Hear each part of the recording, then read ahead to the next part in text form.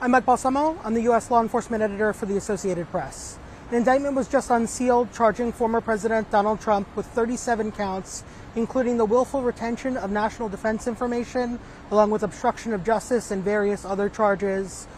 This stems from a special counsel's investigation from the U.S. Department of Justice that has been ongoing for many months now, related to President Trump's handling of classified records and the retention of those records at his Florida estate known as Mar-a-Lago.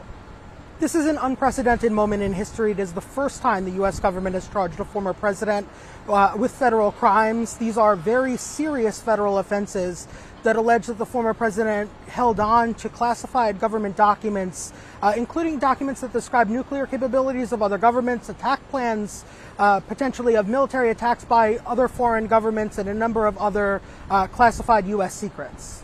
The former president has alleged he's done absolutely nothing wrong, that he had the right to declassify government documents.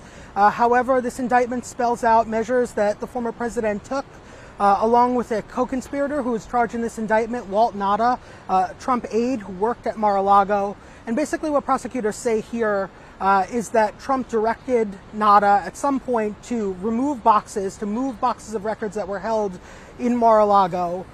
The indictment spells out specifically one instance, a conversation between Trump and his lawyers, in which they're discussing receiving a subpoena from the Department of Justice. And Trump says to one of his lawyers that he doesn't want them going through the boxes. He doesn't want the Department of Justice to go through the boxes. And wouldn't it be better if they just said they didn't have any records? The former president is expected to appear before a federal judge here at the federal courthouse in Miami Tuesday afternoon at 3 o'clock. This morning, the president announced that he was shaking up his legal team. He was bringing on an attorney, Todd Blanche, who represents him in his New York criminal case, a separate legal matter, and that two of his attorneys announced this morning that they had resigned from this case.